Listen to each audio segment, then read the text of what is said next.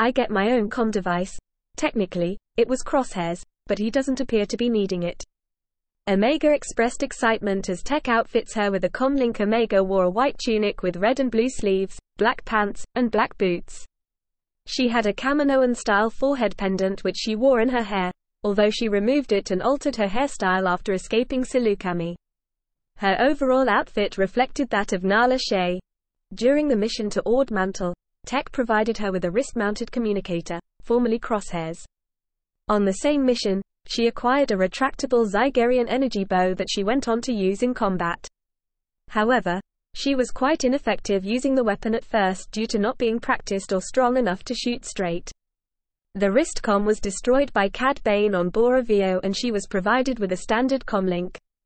During her time on Pantora, Omega ended up taking a clone trooper doll without paying. She considered the toy trooper to be a female like herself, painting her armor black to make the doll a member of the Bad Batch. For Omega, the doll was not only one of her only playthings and a comfort to her when she was scared, but a connection to her past life on Kamino as well as her new life with the Bad Batch. She also co-owned Wrecker's Tuka doll, Lula.